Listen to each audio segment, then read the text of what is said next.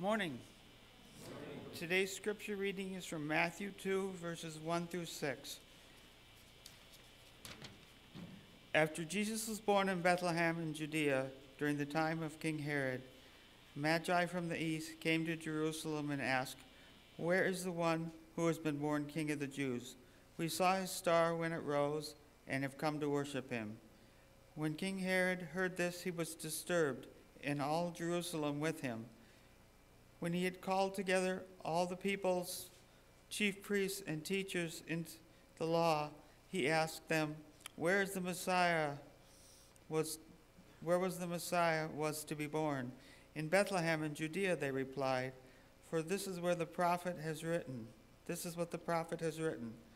But you, Bethlehem, in the land of Judah, are by no means least among the rulers of Judah. For out of you will come a ruler who will shepherd my people Israel."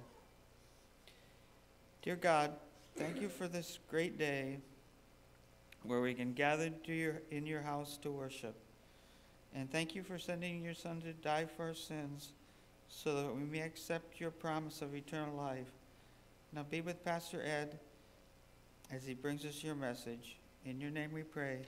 Amen. Oh, come on, guys. Don't be that shy. I won't bite, I promise.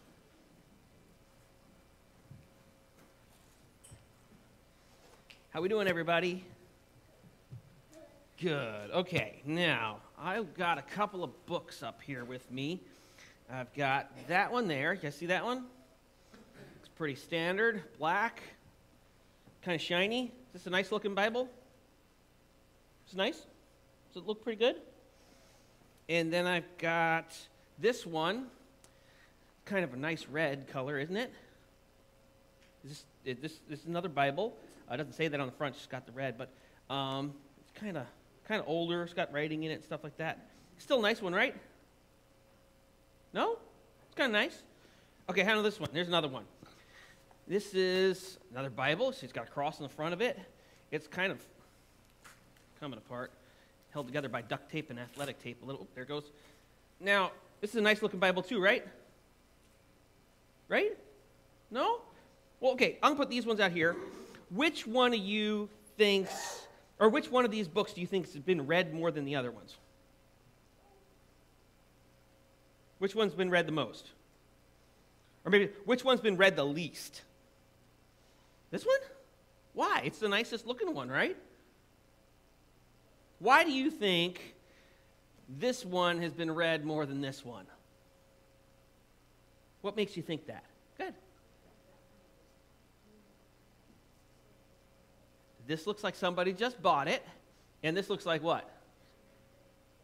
Somebody's read it for a long time, or somebody wasn't real careful with taking care of his confirmation Bible real well. Do you see a recurring theme, the athletic tape?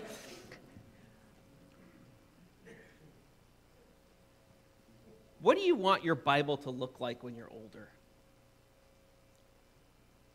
What do you want it to look like? Who thinks they want their Bible to look like this? Want it to look like that? Who wants their Bible to look like this?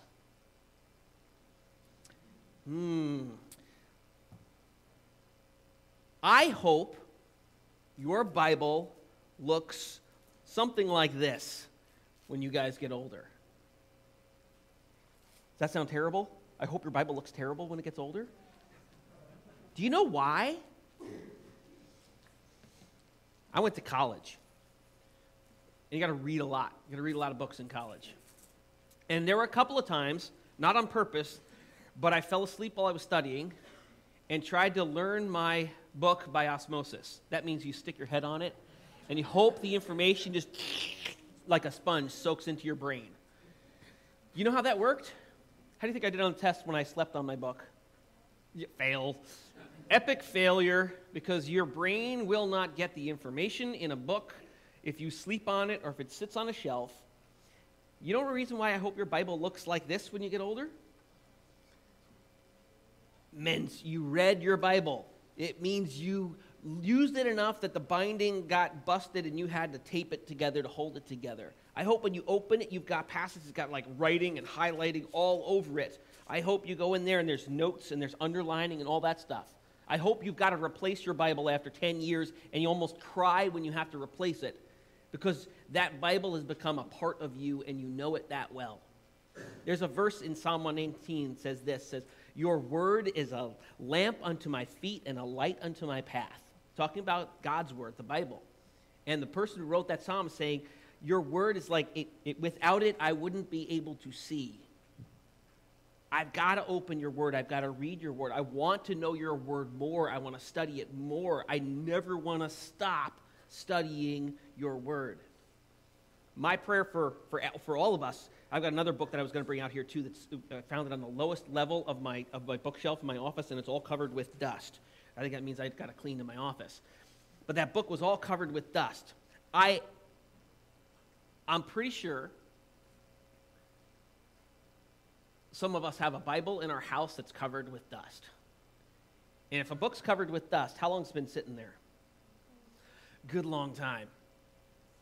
If God's word is a lamp unto our feet and a light unto our path, and we haven't opened it for a while, it's pretty dark, right? So my prayer for you guys, for all of us, is that we treasure God's word, we use it all the time, and we read it and write all over our Bibles and know them. Okay? Let's pray, guys. God, I thank you. I thank you that you gave us your word. I thank you that you speak to us in your word. I thank you that through your Holy Spirit that you create faith, that you sustain faith, that you strengthen faith. God, I pray for all of us that we would value your word, that we would treasure your word, that we would seek to hear from you daily. Lord, I pray that our Bibles get messed up. I pray that they get held together by duct tape and sewing needles and whatever else we can hold them together with. I pray that we write in them and create memories of when we learned things, when you taught us things. God, I pray that we would recognize that your word is living and active, that it never fails to do what you intend for it to do. And so, Lord, I pray you bless us as we learn from you through your word. In Jesus' name, amen. Okay, yeah. Did you know my book is like the cover just popped off and you changed it? Get out of here. Nice.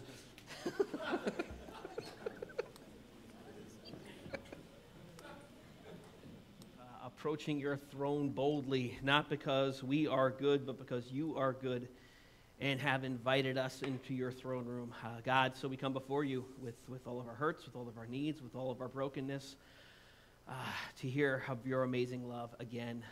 God, we as a church, we hold up our friends and family, those we love, those who are around us and hurting. God, we pray for those who mourn. We pray for the family of Gary Harder, the family of Caitlin Hank. God, we pray for those who are healing from surgeries, from sickness, from hurt, and from some that we know and some that people keep very private to themselves. Lord, we raise up all those around us. God, we pray specifically this morning for Carol High in El Salvador, where she has gone many years now to teach at the orphanage there. Lord, we pray that you would bless her, that you would be near her, that you would supply her needs, that you would keep her safe. God, as in these next few months as she is serving you there, Lord, we pray that you would bless her and the children that she ministers to and the families as well. God, I thank you for her willingness to go and serve and bring your name to those families. And God, now this morning, I pray that you would come as you've promised. Where 2 or 3 are gathered, you are there. God, speak to us in your word. Teach us from your Holy Spirit. Reveal to us the entire purpose of all of your word. In Jesus' name, amen. Please be seated. If you've got your Bibles, open up to Genesis 49, and we are rapidly coming to the end of, I think this is probably the longest series I've ever done here now in 6 years. And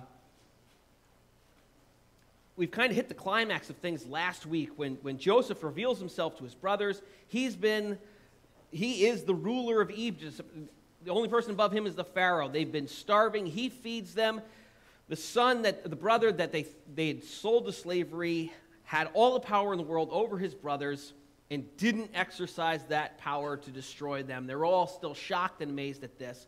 It seems like this is the crescendo. Everything in Genesis is really built to this big moment.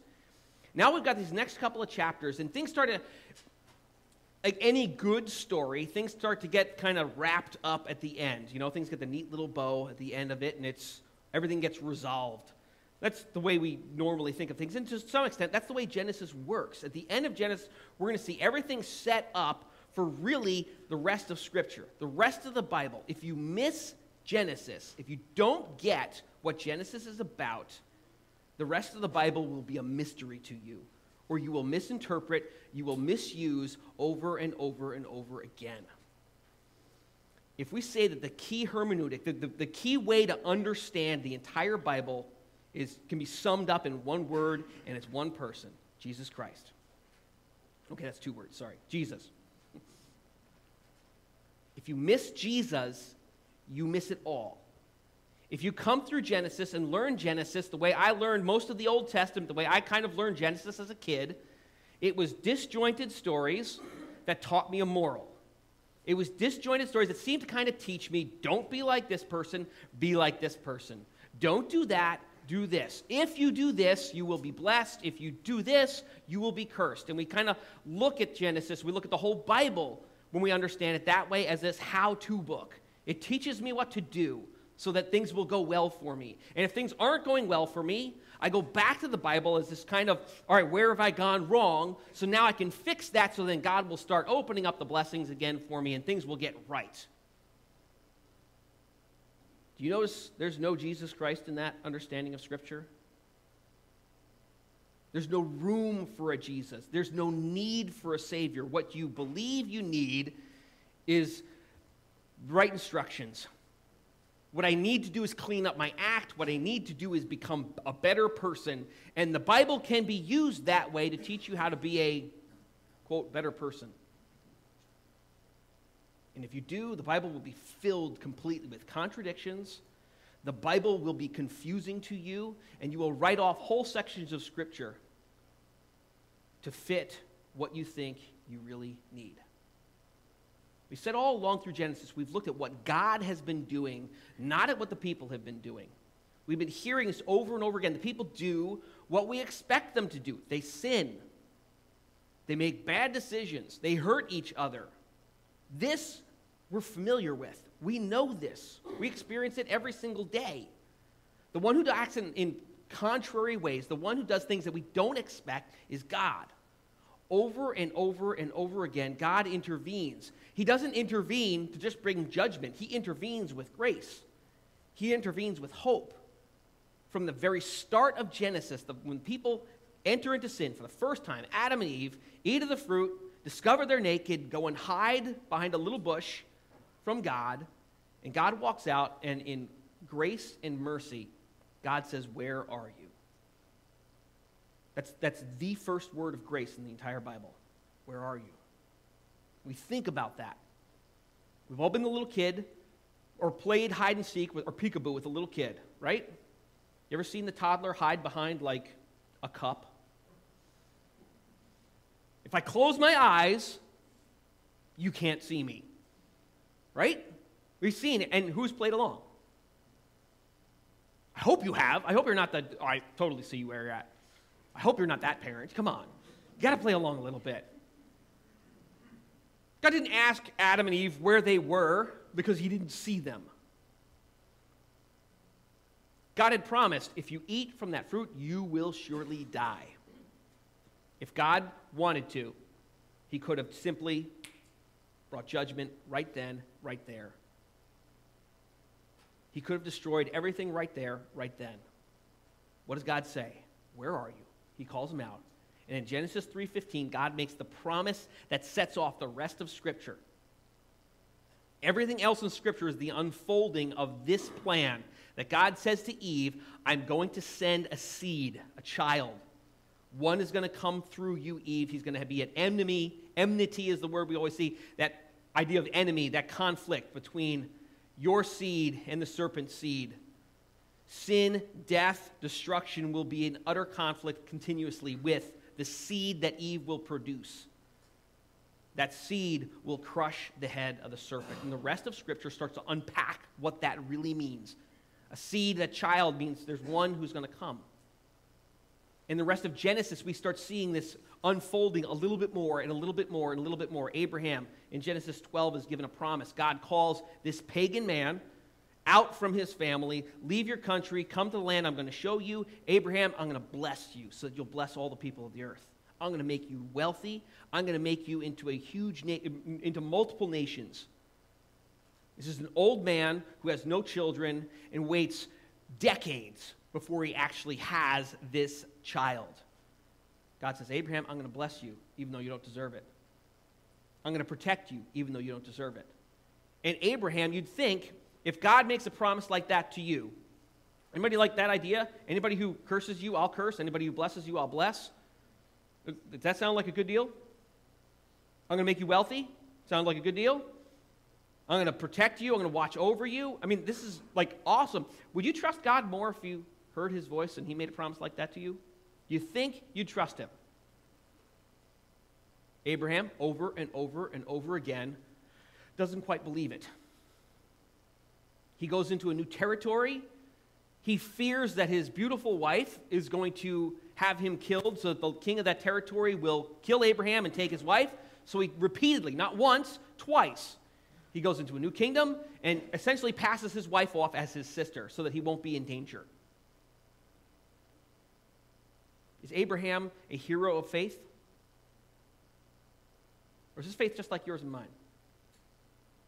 Abraham is a hero of faith, and his faith is just like yours and mine. And God never once says, Abraham, you've doubted me, so I'm going to take it all back. God binds himself to this imperfect man, Abraham, not because Abraham was so good, but because God is the one who is good. And if God made his promise conditional on anybody, if it was conditioned on how faithful anyone was to his promise, if it was conditioned on the actions of a person, a human being like you and me, his plan would never work. So God bound his promise to an imperfect man and said, I'm going to do it. I'm going to bless the whole world. It will happen. All throughout this whole book, it's building to this point. Jacob is an old man now, and he has received back his favored son, Joseph. They're all together again. He's basically recognizing that he's going to die soon. And before it gets too late, he's going to bless his sons. He would have all of them come into him, and one by one, he would put his hand on their head, and he'd bless them. Genesis 49 records this blessing, and we're just going to focus on one of them, but I'll read just a couple of them real quickly to you because they're not quite what you would think of as a blessing. Okay, if you're going to have a blessing from somebody, do you expect them to talk about your good qualities and their hopes for you? Or do you think they're going to mention all of your bad qualities and maybe some judgment that's going to happen to you? Okay, how would you like to hear this? Reuben, you're my firstborn. Okay, starts out pretty nice. My might and the first fruits of my strength, preeminent in dignity and preeminent in power. Wow, sounds pretty neat. Unstable as water, you shall not have preeminence. Okay, unstable as water. Anybody want to hear that about you? This is the start, and it doesn't change. Simeon, Levi are brothers. Weapons of violence are their swords. Let my soul not come into your counsel. In other words, I don't want to take any advice from you two. Okay, let's move on. Cursed be their anger, for it is fierce. We're going to skip Judah for right now. Zebulun shall dwell on the shore of the sea and shall become a haven for ships, and his border shall be in Sidon. Okay, that was pretty neutral. Okay, he's going to have a place to go. Issachar is a strong donkey. Do you want that to be your blessing? Dan shall judge people. Raiders shall raid Gad. Naphtali is a doe let loose. Joseph is a fruitful bow. Benjamin is a ravenous wolf. Okay, there's a predictive part and there's a blessing part to all that Jacob says to his sons. From what you guys know of these sons, who deserves the biggest blessing? Who deserves the biggest blessing? Okay, who deserves to have the most money? Ooh, that's touchy. Who deserves to get paid the most? Okay, but in our world, okay, for us, who deserves to make the most money? Person who works the hardest and provides the most valuable service, right? I mean, that just kind of makes sense. Who deserves to be famous? Who deserves to be famous? Person who does something really, really well that most of us say, wow, that's amazing. You hear a performance, you hear somebody play an instrument, do it really well, you just go, wow. And you've got to like forward it on Facebook so everybody else sees it. Right? Who deserves, about all these sons, to receive the biggest part of the blessing? Should be who among these sons has done anything worthy of being praised? Joseph. Okay? His other brothers, not Benjamin, he was too young, the other 10 brothers sold him into slavery. Genesis doesn't stop there. It keeps recording what these brothers do. When their sister Dinah is raped, all the brothers, Joseph included, is part of this group that goes to Dan and basically kills all the men. Gideon takes his father's concubines. That's why he's kicked out of the blessing. Judah does stupid things over and over again. And Genesis shows them all. Genesis doesn't shy away from revealing these guys were sinners just like everybody else. They're not saints the way we would call them. Joseph does not receive the biggest part of the blessing. He does get a double portion. So in other words, he gets this picture of preeminence. And instead of becoming one tribe of Israel, his 2 sons will each become a tribe of Israel. So in the earthly part of the blessing, he does receive a birthright. His father gives him double inheritance compared to all his other brothers. But he does not receive the promise. See, Genesis traces this seed from Genesis 3:15, Genesis 12, from father to son. It traces this. Who's going to receive the blessing? Oftentimes, it's the younger brother, not the older brother. Jacob and Esau. Isaac.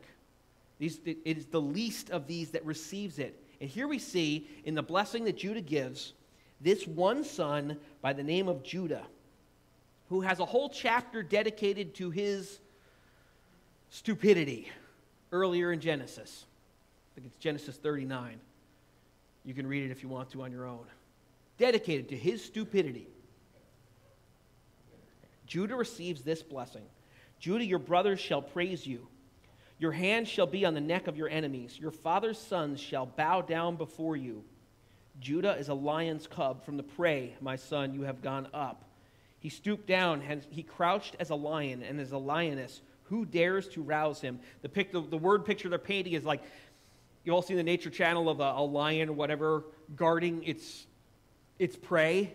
It's got like a dead zebra there, and it's protecting it from everybody else. That's the word picture here. Judah, you're like a lion. Who dares go near you? The scepter shall not depart from Judah, nor the ruler's staff from between his feet, until tribute comes to him, or until the one to whom tribute is due arrives. And to him shall be the obedience of the peoples. Binding his foal to the vine and his donkey's colt to the choice vine, he has washed his garment in wine, and his vesture is the blood of grapes. His eyes are darker than wine, and his teeth whiter than milk. Judah gets this incredible blessing. Your brothers will bow down to you. The scepter, okay, what do you think of when you hear scepter? Who holds a scepter? A king. The scepter is not going to depart from you, Judah, until the one who deserves tribute arrives. And then, to him, the obedience of the nations will be given. This is like the high point of Genesis. This sets up everything else in Scripture. Everything else is going to be revealed. That's why we read from Matthew chapter 2. When Jesus is born, and Herod wants to know where he's going to be born, they quote Micah 2, verse 5. You, O Bethlehem, although you're the least, in all of Judah. It brings out this amazing promise from Judah, from this tribe. Okay, we've gone from Abraham to Isaac to Jacob. Now we know Judah carries this promise. The rest of the Old Testament starts to unveil. Where does this promise go from here? Where does it go? Exodus starts out, and all of a sudden we've dealt with one family. All through Genesis, it's really dealing with this one family line of Abraham all the way to Judah. When we start in Exodus, Exodus is all of a sudden now Israel is a nation. And somewhere within this nation is this promised family. If you want to protect someone, one individual, what's the best way to do it? Talk about lions and nature shows. Okay, if you've got, those of you guys who watch the Discovery Channel, when the wildebeest are going to cross the river, you set your DVR to record because you got to watch the crocodiles, right? The crocodiles all line up, and they're just waiting. And there's usually, they get to the edge and they all start massing up. And if one wildebeest jumps in the water, what happens to him? It's awesome. You got to watch it in slow motion. Just boom! Croc comes flying out of nowhere, takes him right out. And all the other wildebeests go, ooh. Then another one, I got to get to the other side. He jumps in by himself. What happens to him? Boom! Right again. What's the best way for one individual to be safe? All the wildebeest, like 6 billion of them at once, just go trouncing across the water. God chooses to provide protection for his seed, his promised family, in a nation. Israel is that nation. They go up to Egypt for protection. God provides for them. They would starve to death and die if it weren't for God's provision. God brings them to Egypt and protects his promised family in a nation. We don't hear about this individual family, which is being watched, which is being protected, which is being, genealogy is watching this until we get to the book of Ruth. And Ruth traces this promise from Judah to his son Perez, to another son, and eventually to a guy named David. The New Testament starts out with a genealogy. You ever get wrapped up in the genealogies? Going, why would you waste so much space in such an important book with all these genealogies? They're there to show this specific line, pointing all the way to Jesus. I'm going to read this to close. This is from Tim Keller, and I hope this hasn't sounded too much like a history lesson, because this is the key to understanding everything else in Scripture. If you don't see Jesus in the passage you're reading, ask yourself, what am I missing? Dig deeper, read farther around it, talk to someone, because you're missing the point if you don't see Jesus in it. And this I'm stealing boldly from Tim Keller. I don't feel so bad because he stole it from his mentor, Ed Clowney. This is called Jesus is the True and Better. And I hope starts to tie all of Genesis and all of the Old Testament together in pointing. Jesus is the true and better. He's the true and better Adam, who passed the test in the garden and whose obedience is imputed or given to us. Jesus is the true and better Abel, who though innocently slain has blood that cries out not for our condemnation but our acquittal. Jesus is the true and better Abraham, who answered the call of God to leave all the comfortable and familiar and go out into the void, not knowing where he went, to create a new people of God. Jesus is the true and better Isaac, who was not just offered up by his father on the mount, but was truly sacrificed for us. And when God said to Abraham, "Now I know that you love me because you did not withhold your son, your only son whom you love from me," now we can look at God taking his son up to the mountain and sacrifice him and say, "Now we know that you love us because you did not withhold your son, your only son, whom you loved from us." Jesus is the true and better Jacob, who wrestled and took the blow of justice that we deserve, so that we, like Jacob, only receive the wounds of grace to wake us up and to discipline us. Jesus is the true and better Joseph, who at the right hand of the king forgives those who betrayed and sold him and used his power to save them. Jesus is the true and better Moses, who stands in the gap between the people and the Lord, and who mediates a new covenant. Jesus is the true and better rock of Moses, who struck with the rod of God's justice now gives us water in the desert. Jesus is the true and better Job, who truly is innocent sufferer, who then intercedes for us and saves his stupid friends. Jesus is the true and better David, whose victory becomes his people's victory, though they never lifted a stone to accomplish them himself. Jesus is the true and better Esther, who didn't just risk everything on earthly palace, but lost the ultimate and heavenly one, who didn't just risk a life, but gave his life for his people. Jesus is the true and better Jonah, who was cast out of the storm so that we could be brought in. Jesus is the real rock of Moses, the real Passover lamb, innocent, perfect, helpless, slain, so the angel of death will pass over us. He's the true temple, the true prophet, the true priest, the true king, the true sacrifice, the true lamb, the true light, the true bread. The Bible's really not about you, it's about him. Let's pray. God, I thank you. I thank you for your word. I thank you that for this book of Genesis, for the ways that you show yourself, reveal yourself to be a God of grace, that you created that there would be grace, that you planned your Son from the beginning. God, what we do, our sin matters. Our sin is real. Our sin creates separation. Our sin creates damage. It hurts, and we break ourselves with it. God, forgive us for trying to fix it ourselves because it is a hopeless task. And God, help us to see your provision, your work for us in your word. Help us to see your Son crucified for us in our place. And God, help us to see him risen in our place. Lord, bless us as we read our Bibles, as we study, as we do devotions, as we try to learn more about you, to know you more. God, I pray that your Holy Spirit would come to us, that you would teach us, that you would put people in our lives, in our presence, who can teach us from your word, to know it more. God, help us to value it. Help us to understand it when it seems confusing, when it seems puzzling, when it sounds like you're telling us we need to clean up our act in order for you to love us. God, help us to recognize that that is the law, and the law has a purpose, and it is to break us. And when we are broken, God, we pray for the gospel, because the gospel brings healing where there's broken. It brings resurrection where there is death. God, meet us in our death with your hope. In Jesus' name, amen. As the ushers get ready to receive our gifts and offerings this morning, if you're coming on Wednesday night, please just use the tear out. Let us know that you're going to